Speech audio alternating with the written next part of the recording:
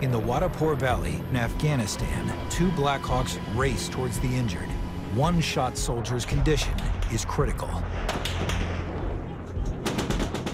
The longer troops stay put with the wounded, the bigger target they all become. Two helicopters arrive over a hot battlefield. Insurgents hit the first Blackhawk. They seriously damage hydraulics critical to flight performance. With crucial systems gone, the first Blackhawk must return to base. The medevac helicopter now operates solo. The crew must get the injured soldiers on board, but gunfire below makes it impossible.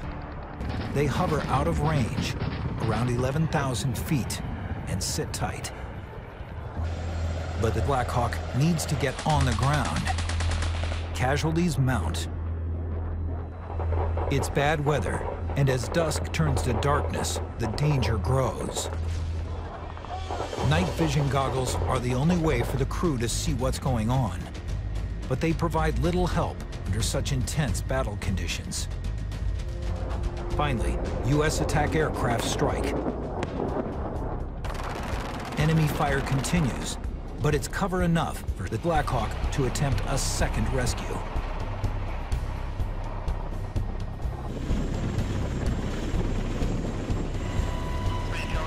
They find a narrow opening between trees on the side of a mountain and hover with one wheel on the roof of a house, just long enough to load a critically wounded soldier.